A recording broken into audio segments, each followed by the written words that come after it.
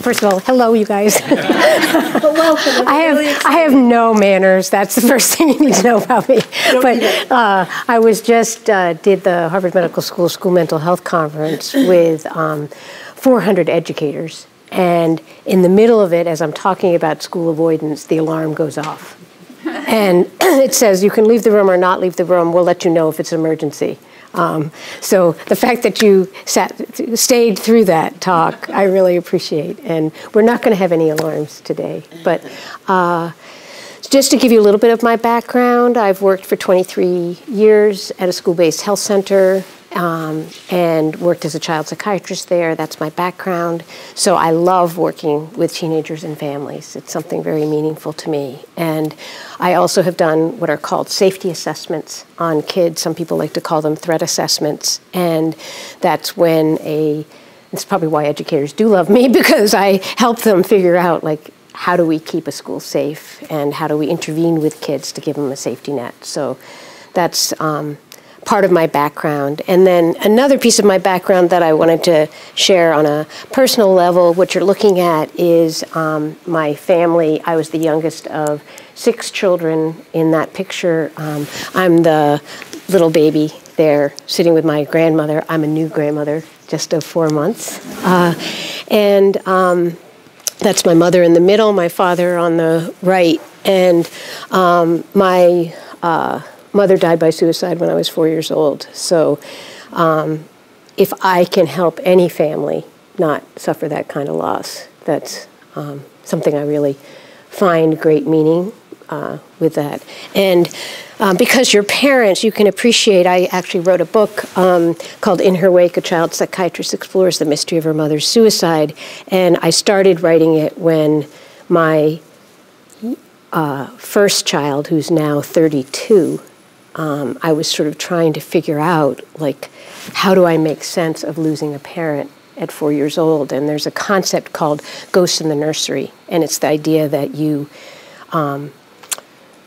figure out what's gone on in your own childhood so you can be available to your kids. And so I always sort of think of this as an extended, another term they talk about is adult detachment interview. And it's pretty remarkable. You can ask somebody who's pregnant with a child and the partner about what their life is like.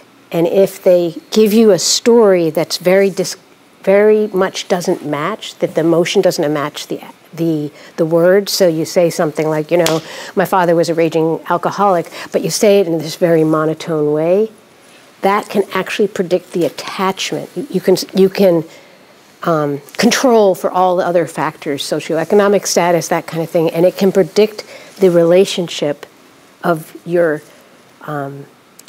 you and your unborn child. So that's not meant to scare us. It certainly didn't scare me. It was more this idea that building a meaningful narrative, being able to tell your story is really a critical component. And it's a critical component of us as parents. So anyway, that's my, and I would say any time when you have a teenager, or an adult for that matter, that's suicidal, you feel like you're in a roller coaster. And it's, the first thing you have to do is get yourself grounded.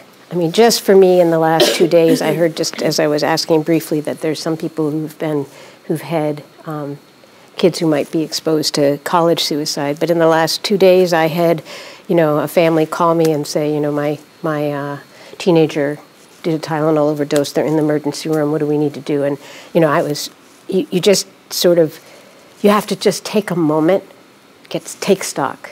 And so that's really what I'm hoping that we can do together today, is give you some information that just helps you feel a little bit ready to weather a storm if you confront it. And if you don't confront it, that's great. But maybe you have a friend that calls you and says, hey, I'm really worried. And you'll be able to sort of think, you're just spending the night with a child psychiatrist who's been working for 24 years with kids. And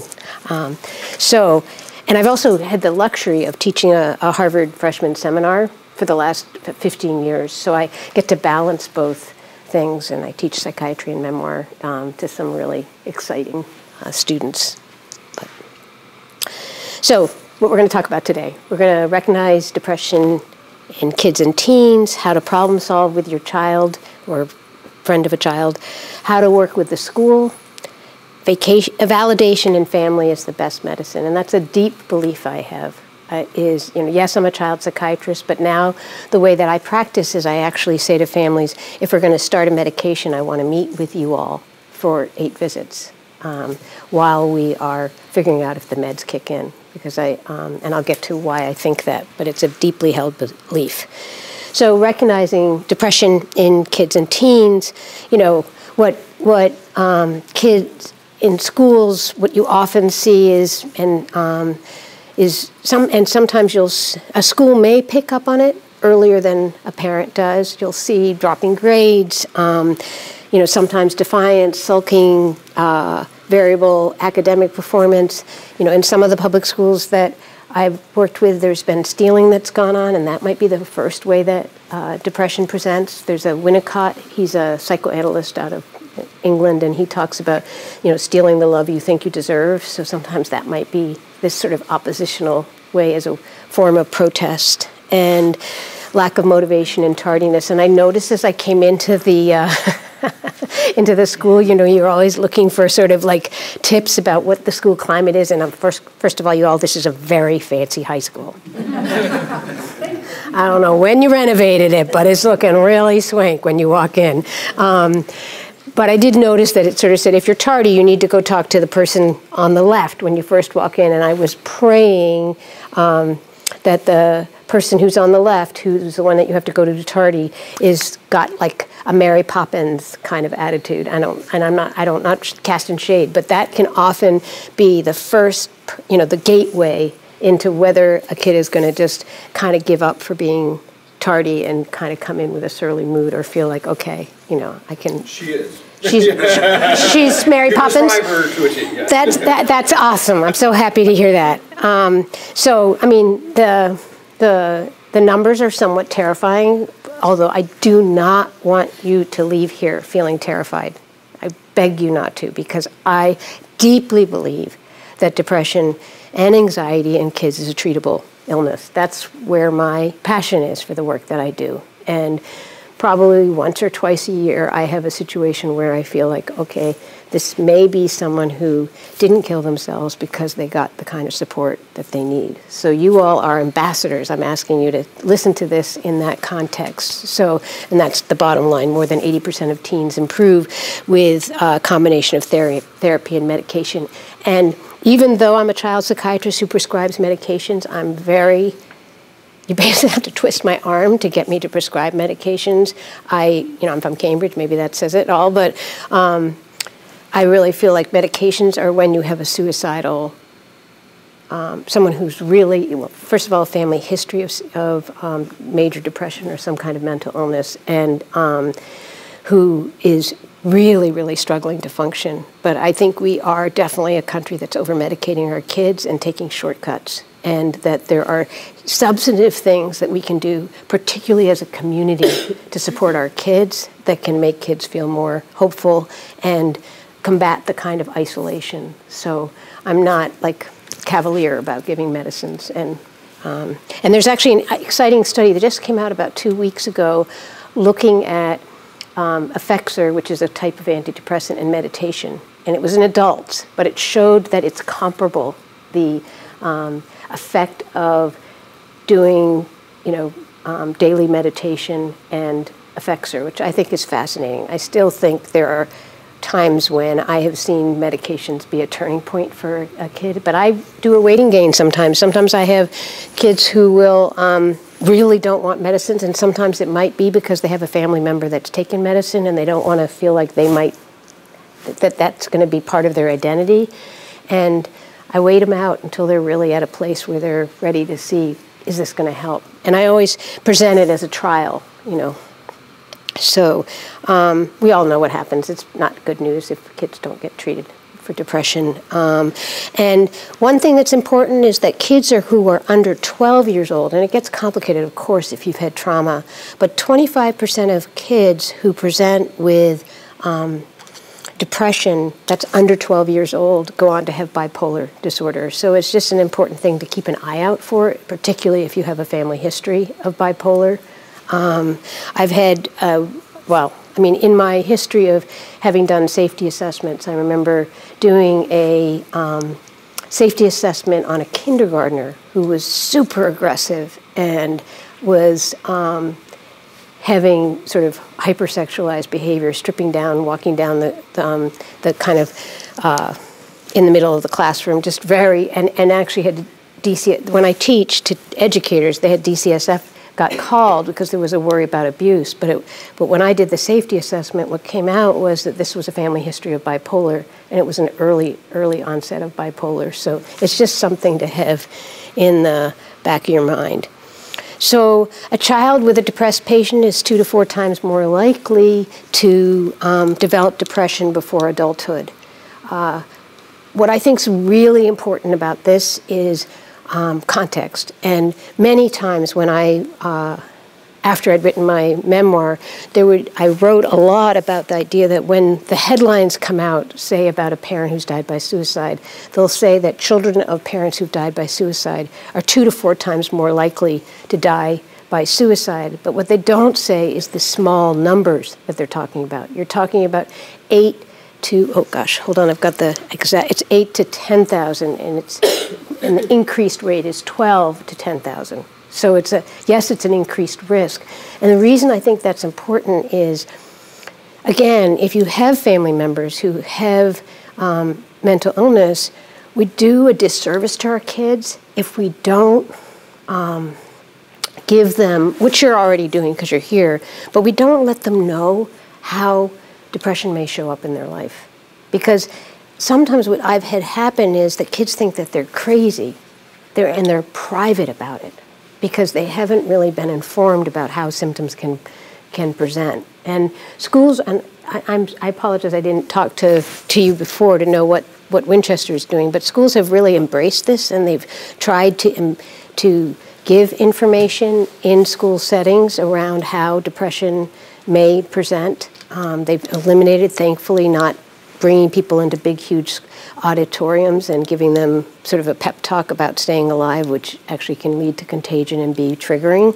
But that concept of being able to, sort of like if you had a family member who had asthma or cancer, that you give that information. Because sometimes I've had kids come to see me and they never knew. They went, maybe the first time that the family realized that they were depressed was because of a suicide attempt, and they didn't know that there was a family history of depression in the family. So it's something helpful to sort of give as like health data. There's a guy named Bill. Well, that's never mind. I had to do that. Yeah. Okay. So how does depression present in teenagers and kids? I always say that when I'm talking to kids, the main thing I talk about is function.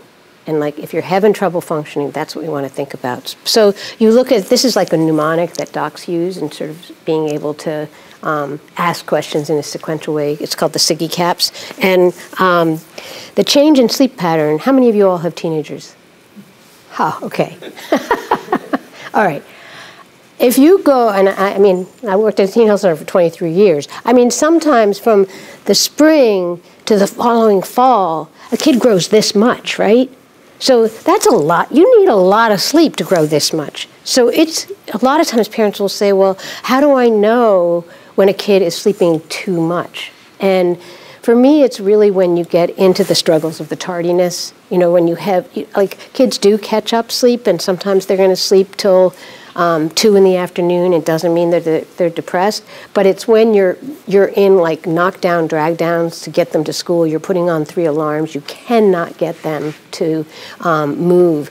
The decreased interest, that one, usually the way I find out about it is that peers will tell me that they've seen a change. So that somebody I just had a kid that I was talking to who was feeling depressed, and it was like Minecraft is her like, her lifeline, basically. And she'd gotten just apathetic about Minecraft. So it's the shift in something that might have been, a lot of love for that. And decreased energy, you can see it sometimes. It's like a psychomotor retardation with not moving.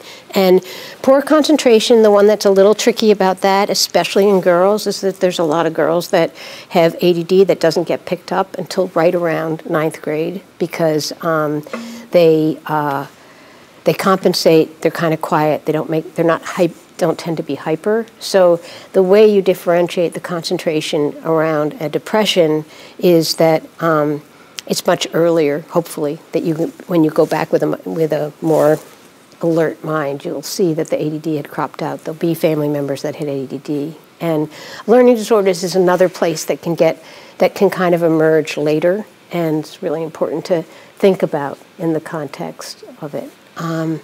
And perseveration is that way a kid can just get in a rut and go over and over and over and over something that might be like a minor insult, and it just doesn't go away. And suicidal ideation's clear. Any questions about that part? I just raced through it. But, if someone doesn't get treatment, and right now getting treatment is a major hurdle. We have huge waits in ER, and getting a psychiatrist is really tough. I probably get 2 to 3 requests a day from people asking to be seen, and so it's a little bit grisly out there, and we're going to have to get more creative about our models, I think, to be able to support our teenagers. It can be, in a clinical sample, it's 8 months. That's a long year. That's a sophomore year in high school. But if you don't get treatment, oftentimes kids' depression will, after 8 months, go into remission. So just, again, you all are here, so I'm preaching to the choir, but sometimes people can get in struggles with their teenagers and think that a kid is being manipulative when they're saying that they're suicidal, and that's, clearly asking if you're worried about your kid and asking them if they feel suicidal. It's not planting the idea in their head. And it often can be a life-saving question. So I would encourage, if you ever have a concern, asking about it. And Means Matters, that's actually through the Harvard School of Public Health. They have a site, and it's basically saying a lot of times when someone dies by suicide, we ask why? But it's really also what, and that 60% of suicide are with guns. And so if you have a teenager who can and you have a gun in your home, you're twice as likely to have your child die by suicide. So anybody that, sometimes you might not, you might think that you have the gun in a safe place, and just like you may be able to remember about drinking at home and when your parents thought that you didn't know how to get the drinks, you can sort of imagine that there have been times that kids get access. So that's something always when ever anybody sees a clinician and you have a suicidal person, that's something that people will really ask about. And unfortunately, because of the kind of job I do, there can be, fairly brutal kinds of stories that happen where there's a gun from a relative that was up in the attic that you kind of forgot about, and then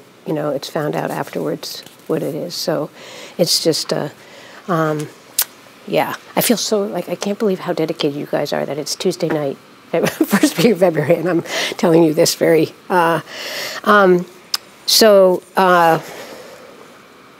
that's the sobering fact, right? Suicide's the second leading cause of okay. This is actually more when I teach residents, because I've been teaching child psychiatry fellows and adult residents for a long, long time. This is something really important to think about, and I always teach them because it can get missed. So there's a guy named Jobs who looks at sort of the suicidal vulnerabilities in kids, and one that is really important to pay attention to is agitation. So if you have a really, really restless teenager who's also suicidal, that's that combination of agitation and suicidal ideation is something that, self-hate. There's actually a site, selfcompassion.org, and there's a woman who's done research, Neff. Now, you could ask me, and certainly we're going to have time for questions, I hope. How do you tell self-hate in a teenager? Because teenagers can be so tough on themselves. But again, it has that sort of perseverative, relentless quality to it.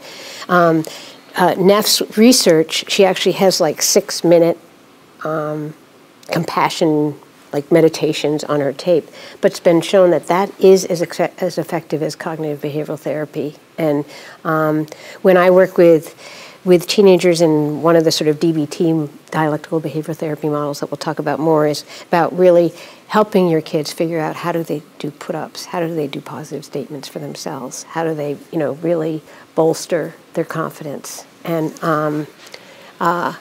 psychological pain, what I would say when we get later is really just being able to sit with kids in the darkness and be with them really can mitigate a lot of that psychological pain. I was just talking to a wonderful student right before I got here, and she's really brave. She's trying to be a musician, and that's so brutal, and trying to navigate it, and transgender, and they just need to be able to talk about how tough it is to be in that creative world and to be disappointed by people. And it is so hard not to want to fix it. That's so much, many times, what we move into as parents. I know myself, I have 3 young kids. Well, no, not 3 grown kids. Yes. But okay.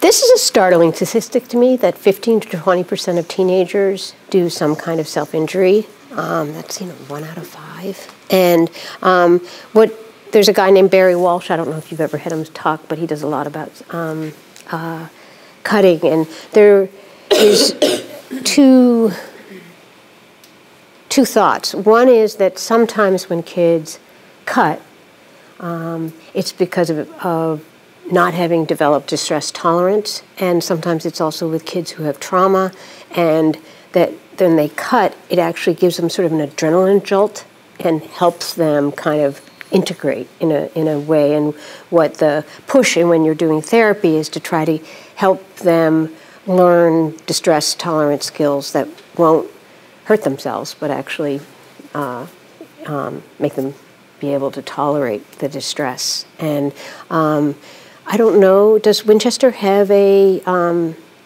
cutting policy here? Yes. Can you tell them? Kids have cut, and clinicians supposed to bring them down to the nurse, and they'll assess for safety, physical safety, teach them how to clean their wounds. Yep. We're supposed to call parents, but that doesn't happen every time. Okay. We can arrange it with the parents. To go see a clinician, or? They do see a clinician. Yeah. Here. Okay. We have lots of clinicians. Yeah. Got it. So, some of the things that Barry Walsh talks about, and that's why I was curious about the protocol, is about also having people, if they've cut themselves, the expectation within the school is that they're wearing something that covers it so it doesn't trigger other kids. Mm-hmm. I don't know if that's a policy that happens here. Not 100%, no. Okay. So this is just a little tweak to let you all know if you're on a wellness committee. If you don't have things written down, then it's hard to sometimes ask for those things to happen. But the movement has been, it used to be that whenever anybody cut, they got sent to an emergency room. And sometimes that made things worse because you ended up sort of having people escape whatever activity they didn't want to do or whatever distress they were feeling, and you reinforced it. So now the effort is to, if they are getting support outside and with a clinician or with someone within the school that's helping them with building the distress tolerance, that you assess it, you figure out whether they're suicidal or not, but you don't treat it as if they're definitely suicidal. It's, even though we know that sometimes when people cut, they can go on to kill themselves. So you're sort of trying to make that differential. So that was me just going through the protocol. You want to be non-judgmental. You want to have a school point person, which it sounds like you have the nurse and the counseling staff, and limit social contagion. And, okay. So many times parents will ask, well, why do kids cut themselves? And it's to decrease intense emotional pain. And so the objective is, how do you help them increase their distress tolerance? And there is a MASA. Someone was asking me about resources. There's a good YouTube, both for schools and for parents, on DBT skills. So dialectical behavioral therapy means two seemingly opposing things exist at the same time, which of course for adolescents is super hard to hold on to. So you can hate someone and you can love them. That would be a dialectical. And Marsha Linehan was the woman who developed it, and actually had some borderline characteristics herself when she was 16 and did cutting and various things, and she developed this out of, and it draws a lot on meditation and building a skill set. She has renamed meditation mindfulness because it has less of the sort of, I don't know, spiritual side of it, but that's a cornerstone, is learning some mindfulness. And then it's the land of acronyms. But some of the acronyms are worth you all learning. There's one called TIP, which is like if a teenager is really going to lose it. I'm just going to give you a couple from my practice that I like, that I would pass to you all. TIP is temperature change. So this is for when you have a really escalated teenager and they just are beside themselves. And I say this with a lot of love for teenagers, but I've been with them sometimes, and they're short-circuiting. If you tell them before they hit this kind of overloaded spot, changing the temperature can really help. And so getting cold water. Now, I have told this to teenagers, and I find out all sorts of things. Like I had this one student, I was telling them about that, and they talked about how when they were at camp, when they started out their morning routine, they used to have to jump off a wharf into freezing cold water. But that's it changes the mood by cold water. So that's the T. That's what the T stands for.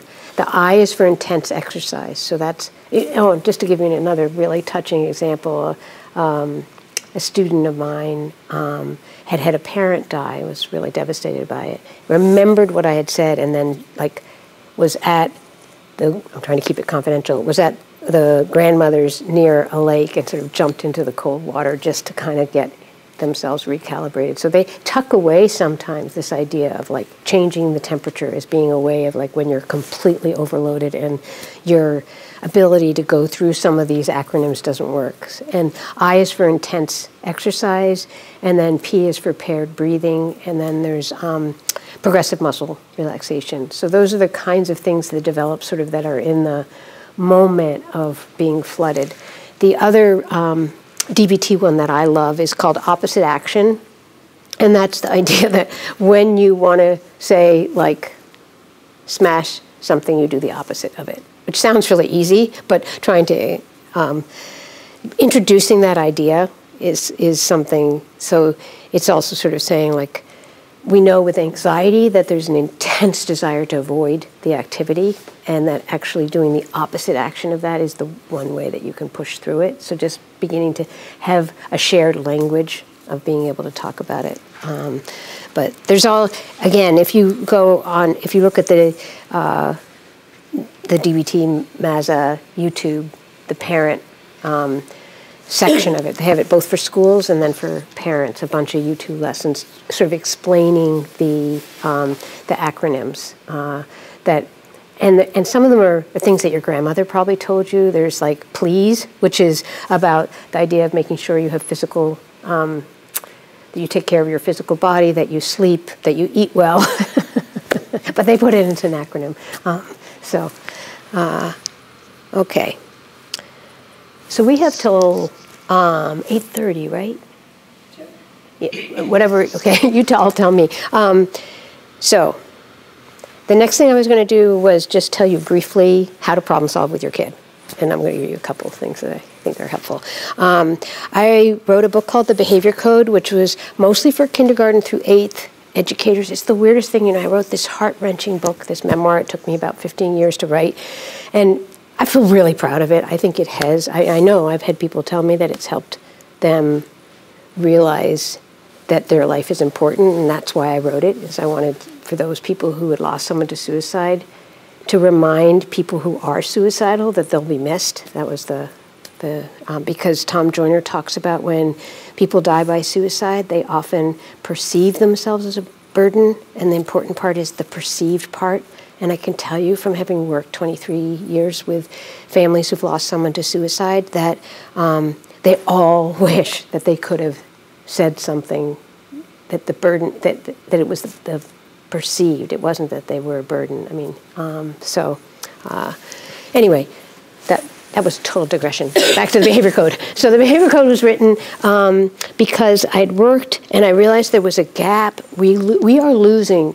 Every one of you, I would ask you, if there's any teacher, you just say thank you for staying in the business. We are so grateful to you, because it is brutal right now, especially during the pandemic.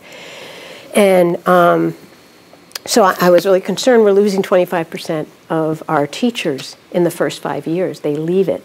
And partly it's because they're not getting the training about what happens when you get in the trenches and you have escalated kids. So I wrote it for I wrote it also secretly for parents, because I wanted the parents to know how to advocate for what kind of things they should ask for in the schools if they had anxious kids, opposition. And I used language that was oppositional. I don't really believe in oppositional. There's a whole, if you ever have a kid that's escalated, we always say they're oppositional, and we give them a thing called oppositional defiant disorder.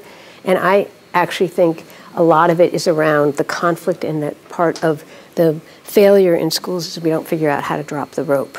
And so anyway, so the categories I talk about are oppositional, kids with sexualized behavior, and kids anxious or depressed. And so I'm sort of digressing a little bit from teen depression, but I think it's important. This is more, so I have these sort of SOS tips that I started out the Behavior Code with, but I think they can make sense. If we think, misbehavior is a symptom, sometimes what happens is that depending what culture you're from, that's not actually something that people latch onto.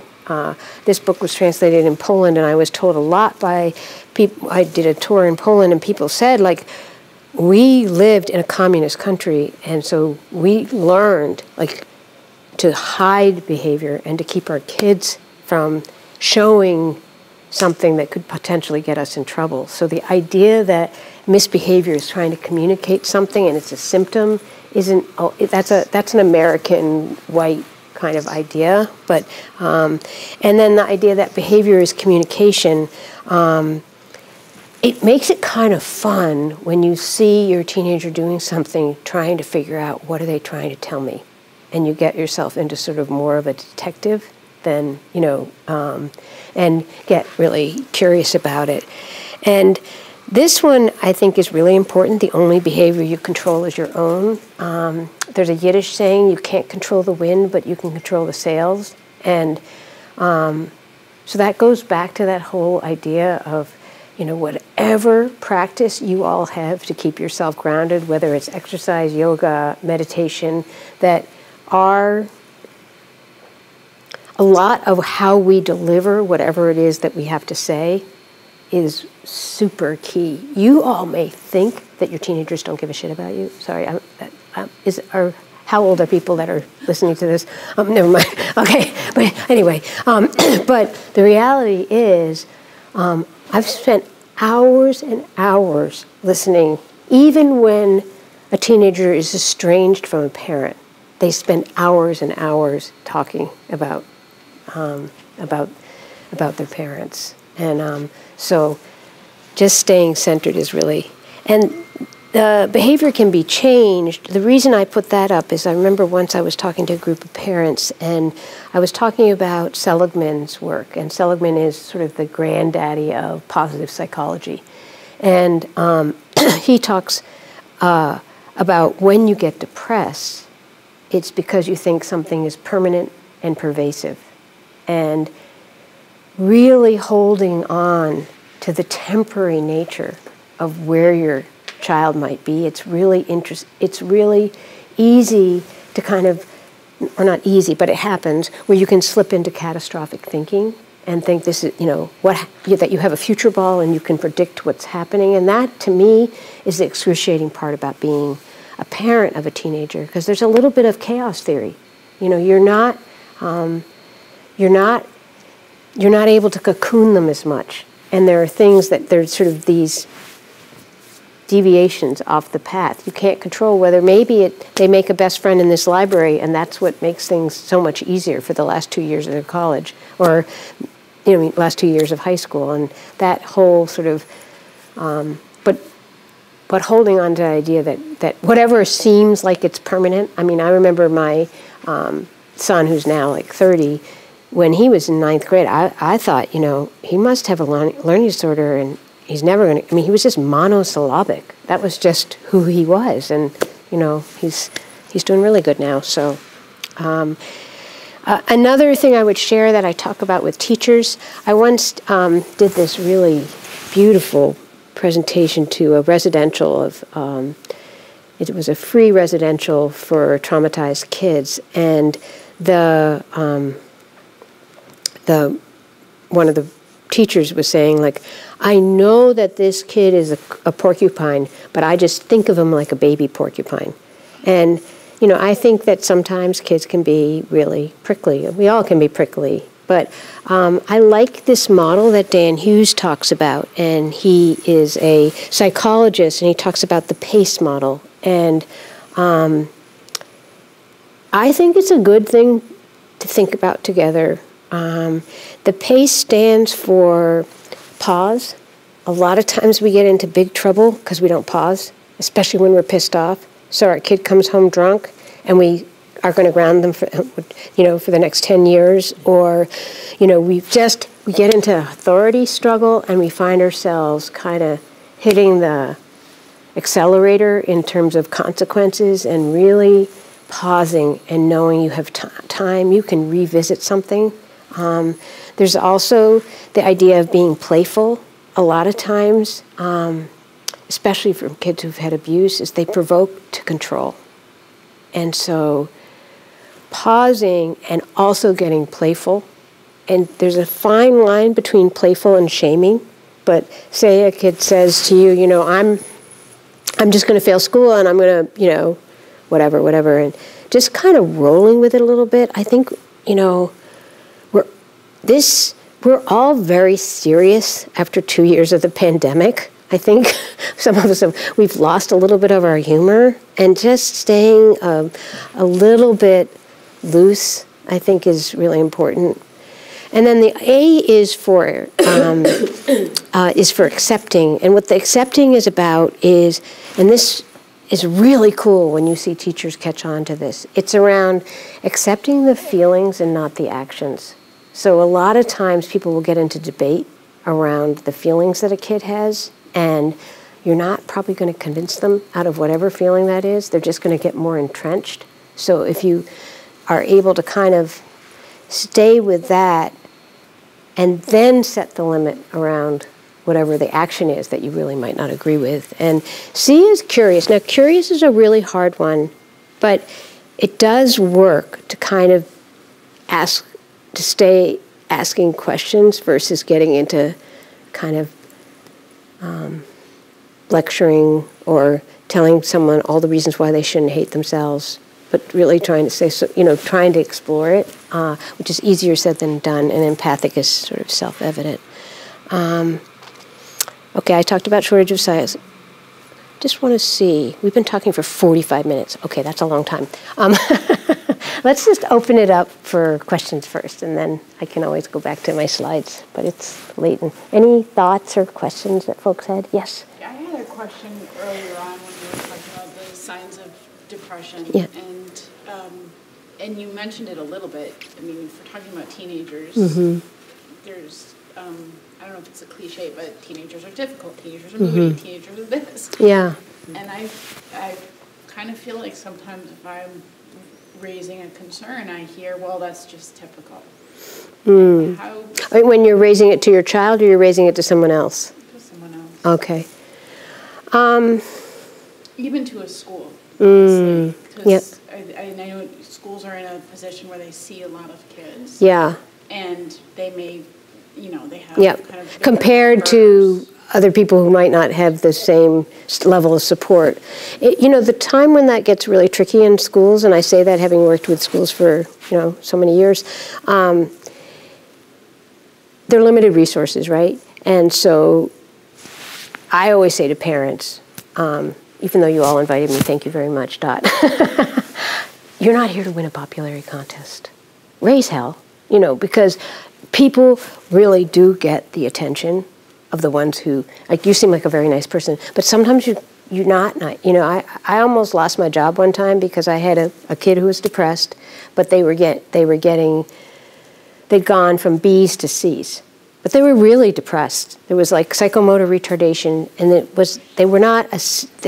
they weren't functioning at the level that they could. And I told the mom to go down to the director of special ed office and just sit there until she could see the director of special ed, because the certain psychologist was just dropping the ball and was roadblocking it. And the director of special ed called me. She was so mad at me. But I sort of feel like, sometimes you do have to really rattle the cage, depending on what you want, but particularly, around advocating, say, if you have someone who's a perfectionist, let's just take that for an example, and maybe they're getting super stuck, and they need very specific kind of help to help them get unstuck. Of being able to ask those, like, how do you as a school address perfectionism? Do you have a scale that you use? Is there someone that can help you thinking about how you, that kind of thing. So, I do think, though, it's probably important to, sometimes, I'm trying to say this without being blaming, but sometimes it can get into a blame game. I just did a talk on school avoidance, and sometimes what can happen with school avoidance is that the parents feel like if you guys would just do your job, then this kid would get to school, and then the school feels like if you just did your job. So, I often, when I've done safety assessments, it's around trying to broker sort of entrenched positions between the school and the parents, and sort of take the higher goal. But as concrete as you can be about why you're concerned, I think is really important in helping the school understand it, because they may not see it. I mean, like I know with bipolar kids, sometimes what happens over the years, and I use bipolar very rigorously. There was a real epidemic back in the 90s, and it was a travesty. But you would have kids who kept it together in school and then would completely trash when they got home. And so that divide of, and it really sometimes it's so dependent on who the special ed director is and how, whether they, I could tell you all sorts of places you can dual. Another place you can really have duals with schools is around substance use. And what we know mostly is that substance abuse happens 2 years before substance abuse. Usually there's a mental illness, usually depression, sometimes ADD, but schools will get into pissing contests because they'll say, no, the primary thing is substance abuse. I don't know how they figured that out. And so we're not going to give services because this is substance abuse, and special ed doesn't cover that. So there's a lot of navigating and negotiating, but thank you for that question. Yes? Yeah, you said something about distress tolerance skills. If I was to have like a set of skills that I could use in the classroom, if I have a student that's distressed, what would be like your top 5 strategies, or okay, what are some things that I could throw out in the moment? Yes. Okay, let me think. Hold on. Good. So what grades, first of all? High school? I teach all high school. Okay, great. So it's not K through 8. So I was going to say, okay. I'm going to save that question. I'm going to have a really fast answer the next time, but I have to take a minute to think about what I would say, my top 5.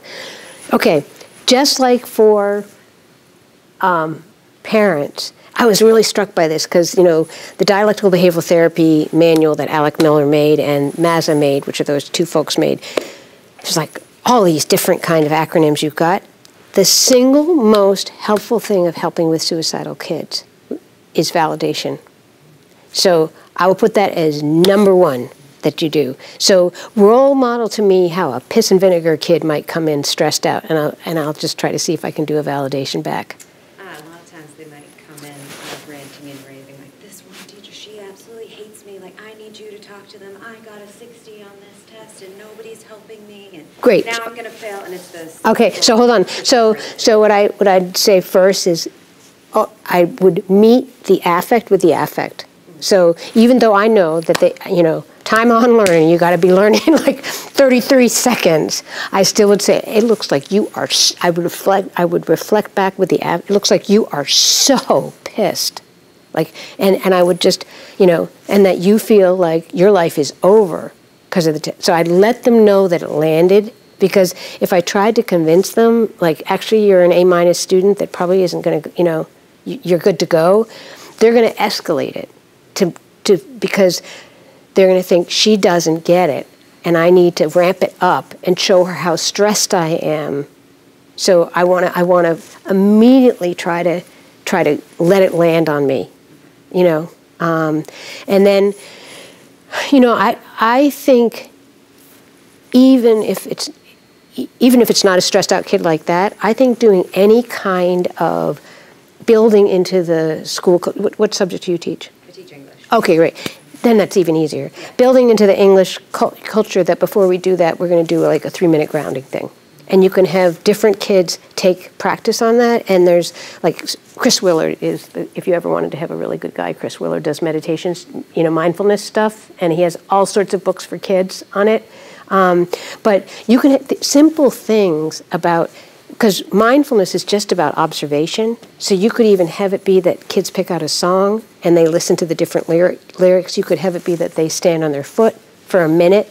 Something that gets them into their bodies it would be the second. So validation, some kind of mindfulness thing, taking a look at, is there, so in the younger kids, K through, you guys are okay if I transition into this for just 3 minutes. In the younger kids, they have what are called, what we talk about in the behavior code are comfort boxes, but they're, sort of boxes that you put various things in that can help you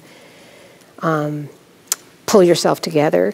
But I think with high school kids, there's an app called Virtual Hope Box, which is, a way of sort of collecting that they could do on their own. And I don't know what your phone policy here is, but they're, calming, they could have a picture of someone that helped them to feel calm. You could have that as sort of like the first 5 days that you bring people in for the first of the semester and have them build a virtual hope box that they could think about with how. Just think of, those are 3. I've got 2 more. 3 is fine. Okay, great. Okay, yeah, okay. So, sure, yeah. No, English is that's where everybody is. I can tell you're a great teacher, and that's when, you're here tonight, right?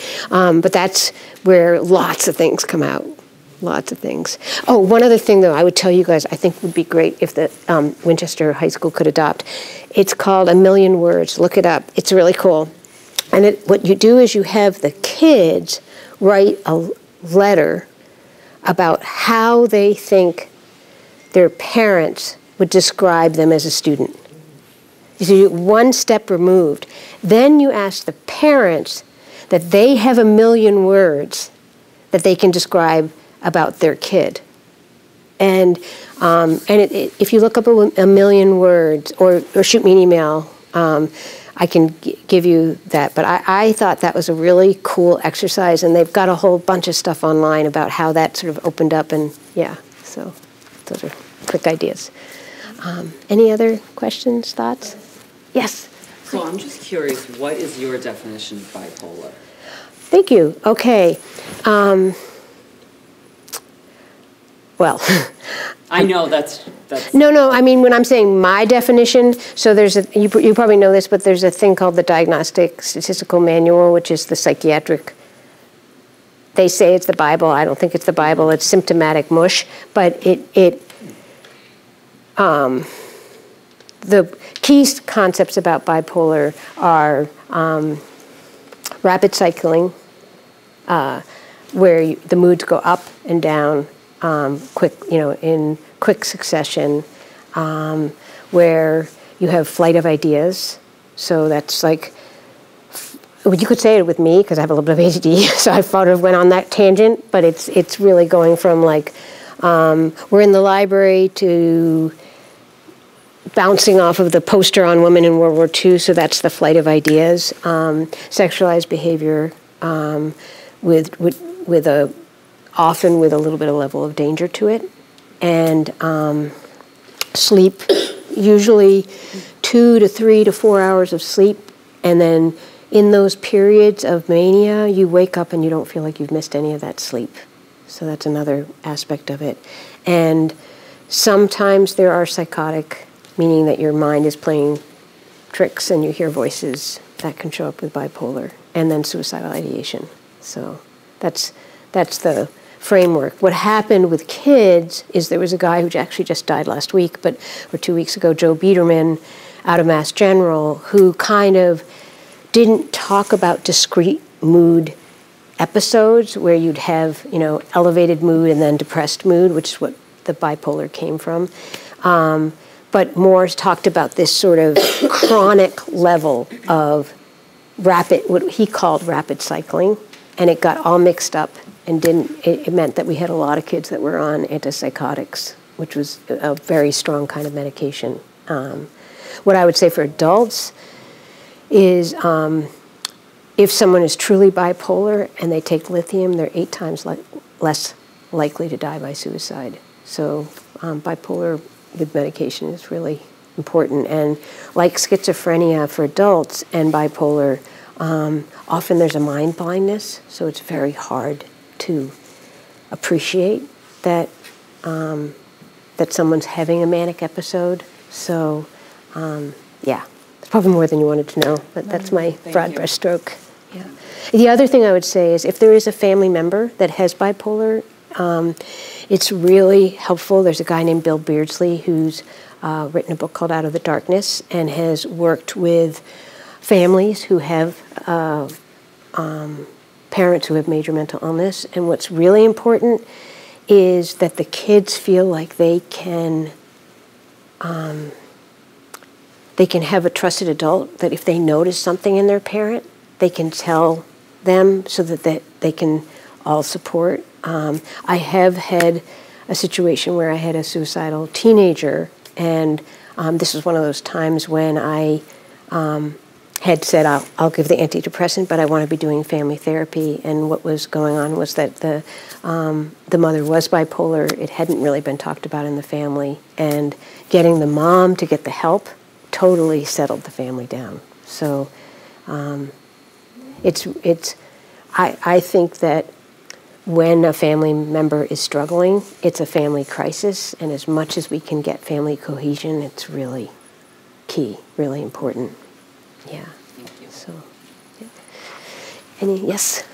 I like this much better than PowerPointing you guys to death. Thank you. I came in a bit late, so you may have touched No on this worries. at the beginning, but can you talk about any connections between anxiety and depression, and also how do you differentiate in a teenager depression from just like everyday teenage angst? And I know So, you did touch on that a bit. Yeah.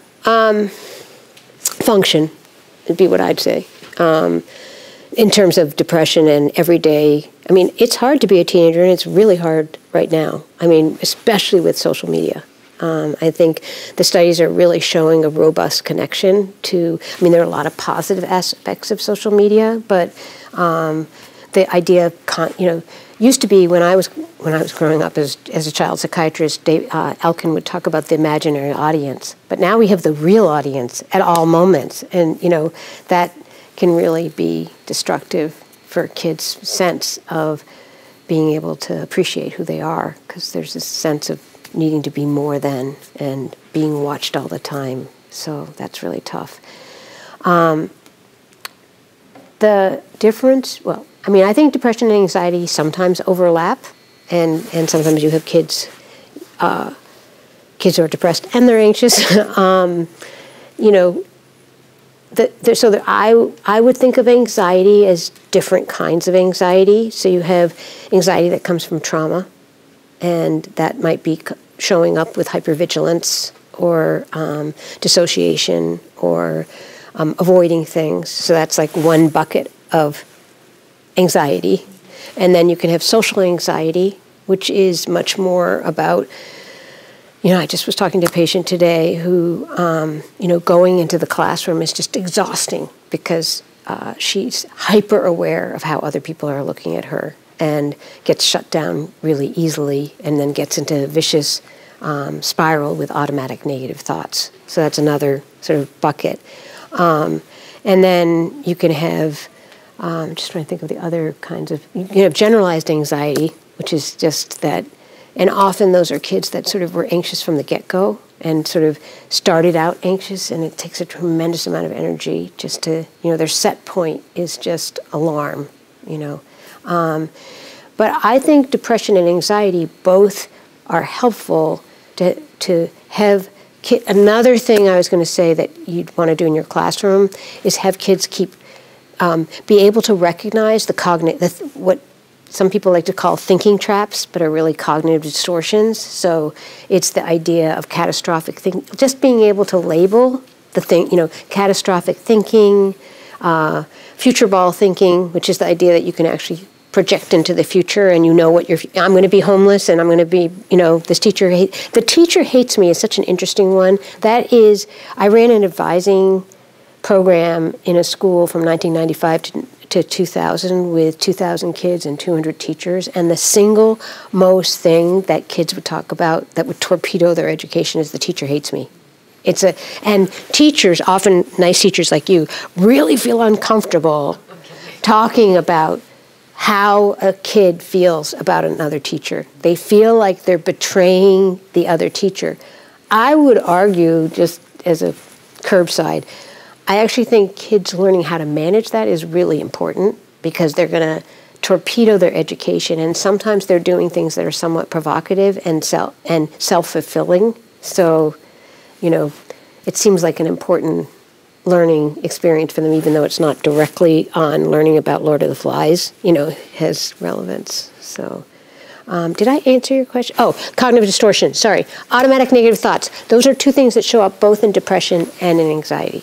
So I don't really, in that case, medications is important to figure out about, like, are you depressed or are you anxious? Because you might give different medication, and it's also important because if, say, you have social anxiety, you're going to want to do some exposure therapy. So you're not going to want to protect the kid from doing anything that makes them anxious. And so that's really the work as a parent, is how much can you tolerate their distress, or how much do you come in to rescue or navigate and kind of pave the way so that they don't have the distress. So that's something where I was saying how important it is to be monitoring your own response and how much you can tolerate your kid being uncomfortable, which I will show you a quick, this is my favorite picture of the whole thing. Where is it? Oh God, it's all the way at the end. There, this one, which is about being in the darkness with your kid. That's the hardest thing to do. Most kids know if you can join them in the darkness, they'll figure out how to get to the other side. But it's really scary to do that as a parent, I can't do this, I'm never going to be able to do this. This seems so hard to, versus trying to kind of solve it for them. So, yeah. Sure. Any other questions, thoughts? Yeah. So my youngest has been in intensive DBT therapy at McLean 3 East. Okay. The whole family's learning all the acronyms, yeah. Everything. And I want to tell everybody. Can you tell folks? Yes, please. Tell them some of the good acronyms. So just the validation has been so... Oh, good. Glad I wasn't lying. No, not at all. But what I find so interesting is that it kind of is in competition or in opposition to what I thought I was doing by being a cheerleader for them. So when they... Really good. So just a recent example, Mom, I'm freaking out about this volleyball tournament. I'm so nervous I can't do it. I'm going to have a panic attack. There's no way I can do it, right? A previous mom before DBT would have been you can do it. I know you can do it. I've seen you working so hard on your serve, and like, you've got this. And now I'm like, of course, like, that sounds really scary. Like, you have to go out there in front of all those people, and like, it's magic. It works so well. It's like shocking. Yes, like, so it is shocking. It is. Like, I have a 67, like you said, like, that's okay. You're gonna be fine. Like, oh man, like, that must have really felt shitty. Yeah, you've got it. You've got it. Yes, you must have been so disappointed. Yeah, you worked so hard, and you didn't think you deserved it. You're not agreeing. People often think that if they validate, they're agreeing, like that they're somehow accepting the emotion, which it's a big difference to just say, "This is hard for you." And I'm not going to try to talk you out of your feelings, because those are your feelings. And if you get in a pissing contest with a teenager about their feelings, they're going to convince you why you should get it, and you didn't get it. That's very cool. So I feel like one of the most helpful things that I found is like the work around validation. And then the other thing I was just really Thank you so much for sharing that with us, because that's what everyone's going to remember most about this talk. But then the other thing I was really interested to hear about when you asked if Winchester had a cutting policy, because it didn't occur to me that Winchester would have a cutting policy.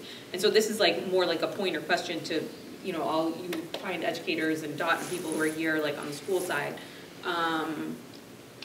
My daughter who's in the DBT, her DBT group has a policy that you have to conceal if that applies to you like anything. Yep. So I've seen it there. I didn't hear about it or see about it from Winchester, but I would urge the school, if possible, to have it not only be a policy that, well, maybe you have to, but you're allowed to conceal. Because I have heard tendentially from parents who, you know, whose kids have like wanted to do a sport, they weren't allowed to wear like something that covered them under their jersey, and that precluded them from participating in a sport.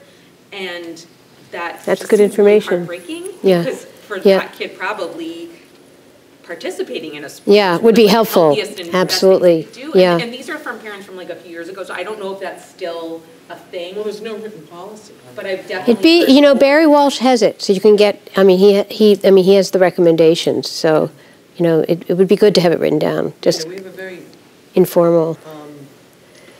hands-off dress code. So like this year, since COVID has come back to school, kids almost seem to be showing off their scars. You see the little short shirts and their bellies are just all cut up. Old wounds, but wounds. And I know I asked about, can't we have the kids covered up because it is triggering for other people? And it was like, we can't body shame them. Because for some kids, it's also bad pride. I've recovered from this. Yeah, So- it's complicated, yeah. It's a mixed bag. And again, that was a year and a half ago that I asked the question. Well, my recommendation would be cover up, for what it's worth.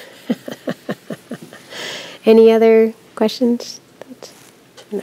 Yes. Second question. Yeah, Okay, of course. One of the flags on your prior page was, what do I do if my child refuses? Oh, yeah, let me go back to that. That's great. I'm so glad you read so fast. Wait a sec, where is it? Okay. It must be the parent concerns. Yes, so it's this one of these? Yeah, the top right. Yes. So, a couple things I'd say about it.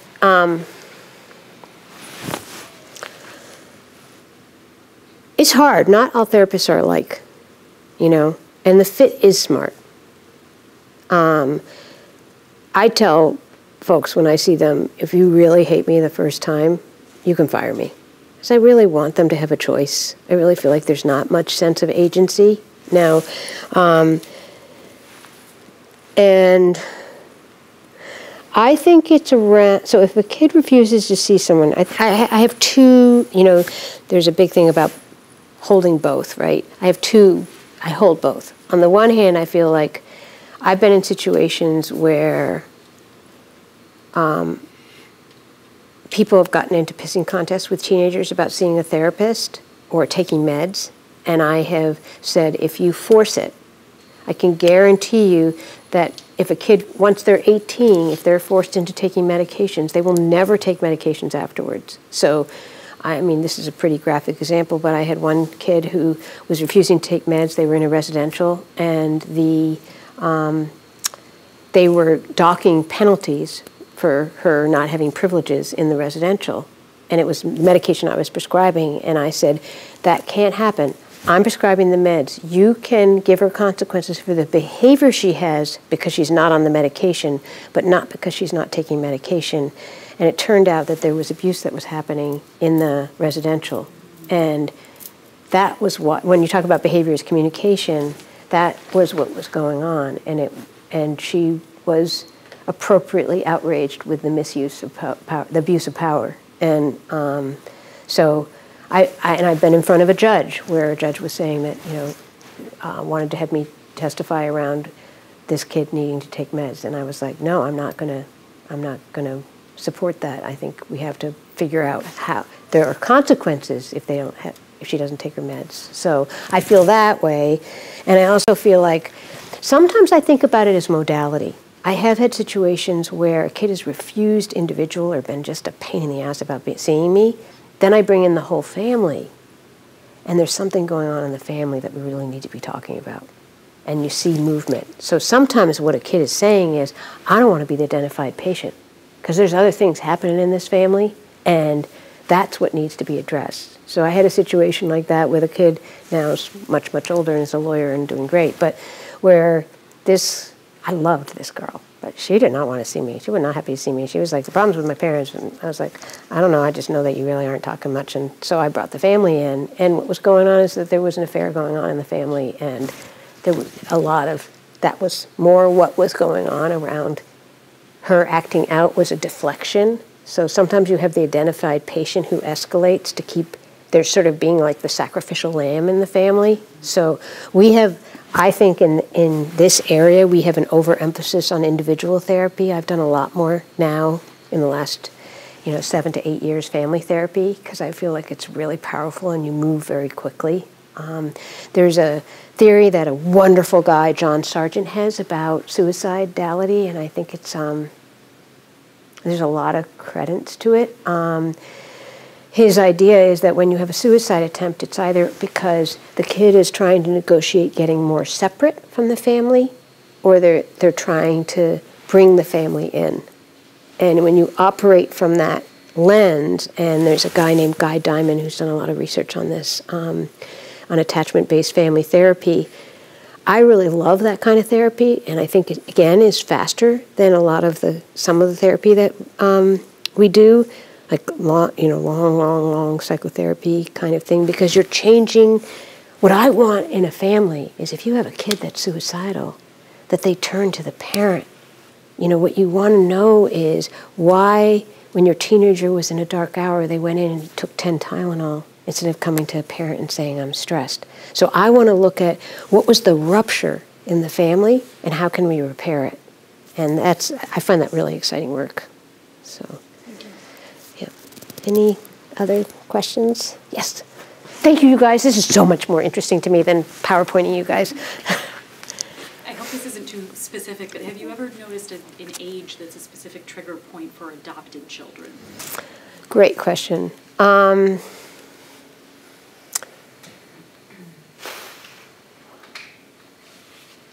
trying to think of the woman who is in Cambridge who specializes in it, and I'm trying to channel her.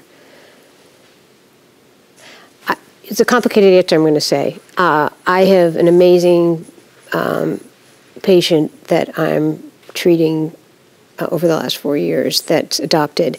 And for her, so it's an N of 1, but it gives an example of sort of adoption and how it can get complicated.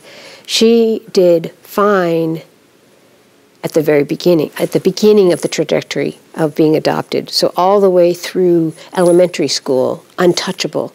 But she had both depression, ADHD, and perfectionism combined. And that made her feel less than. And feeling less than then made it feel also that I'm unlovable. And that hits a core issue of adoption.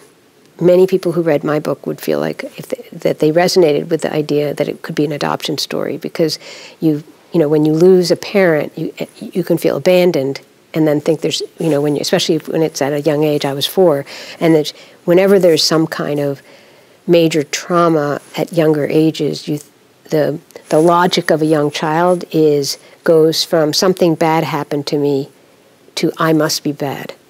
So that's what I would, if I were to say, well, when does when can adoption rear its ugly head? If some of the adoption came from the fact that, either there was trauma, young ages, and then there's sort of a honeymoon that happens, and then you hit that period where maybe they also become vulnerable to either ADD or something bad happens, then the resources can be, there's not as much sometimes rootedness to get through it, and it becomes it can feel intractable. And that actually, when I talked about behavior can change, it came from a mom. She was so relieved to think about it because she had an adopted child that was really struggling, and she'd gotten into a place of thinking like, this may never change. And she realized that had really that was sort of catastrophic thinking, that once she could recognize it, it kind of gave her a level of relief. So sure, yeah. Any other questions or thoughts? Yes. I'm interested in one of the course here. It's just a stage they will grow out of it. Yeah. So can you explain a little bit more? Sure. About that? So sometimes what you have is you have a school that might approach a parent and they'll say, I'm really concerned because, little Sammy is looking apathetic, doesn't participate in class, or they'll describe it. And the response of a parent, and it particularly comes oftentimes when parents may either feel ashamed or they're from a different culture where the idea of major depression wasn't really something recognized, so they'll feel like, what, he's just going to grow out of it. And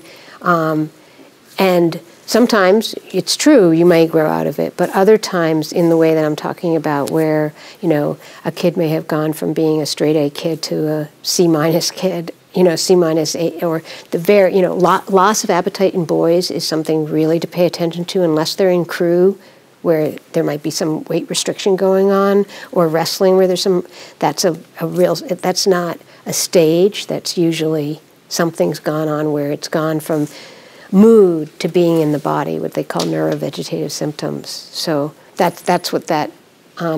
One other thing I wanted to say about my teen refuses to see someone.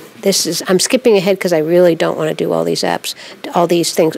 But this one, that comes from the Adolescent Substance Abuse Program at Children's Hospital, and it's saying that parents, I see sometimes parents, they don't realize the leverage they have, and they give away all this stuff, and I'm like, oh my God, what are you doing? So a kid has access to a car, a credit card sometimes, a kid who hasn't gone to school for 2 years, they have the computer time, they have the cell phone, and I'm like, wait a sec, you're saying I feel totally out of control and I can't get my kid to do anything, and you've got you've got all this leverage. So a kid says, I don't want to go to therapy, and they're flunking out of school, then make their life miserable. It sort of feels to me like you can't have it both ways. So that's what that just associated to that. I want to go back to that slide though, because you all seem to be interested in it. The other thing I would say is sometimes. Wait, what was I going to say? The other thing I think is sometimes. And maybe this doesn't happen, you've never heard about this happening, but sometimes kids can use becoming suicidal as, like, a parent tries to set a limit, and then a kid says, well, my life is going to become so miserable, I'm going to kill myself if you do that. And I think it's really important to be firm, like, if you're suicidal, we'll get you evaluated, and you can't have access to whatever it is. One thing I would do is I'm channeling Meredith Gansner, who's a colleague of mine who's done a lot of research on internet stuff. And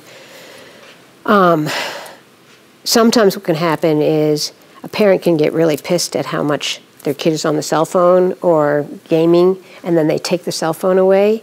And if they haven't had a discussion about it, it can escalate, and it can even get physically aggressive. So it's important, if you're going to take the phone away, to discuss about why it is that you're going to take it away before it happens, and have a sort of an agreed idea, and try to make it short amounts of time, because unfortunately, especially in her research, if you look at inpatient psychiatric hospitalizations, like 15 to 20% of them would have been around trying to set a limit around social media stuff, and it being like gasoline. So trying to kind of navigate that's really important to figure out. And there are media plans. I've never been able to do them with my patients, I have to confess.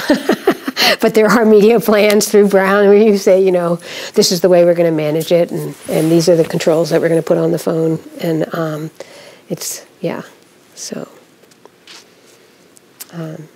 so I feel like it's 8:20. I'm only going to just show you one other quick thing. This is a really cool app that I like. It's called How We Feel. And because I think I've been really enjoying it.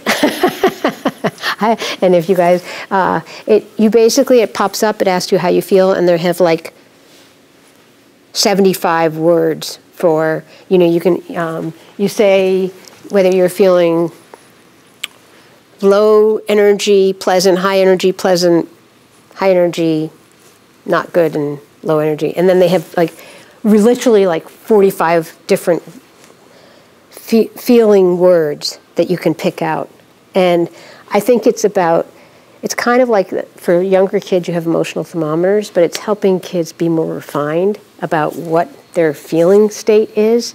And then the really cool thing about it is it has evidence-based 1-minute videos that, it's good for adults, like stupid stuff that you guys are going to say, like, Nancy, really, you had to look at it in an app? But one of them was about doing random acts of kindness and how that can really improve your mood.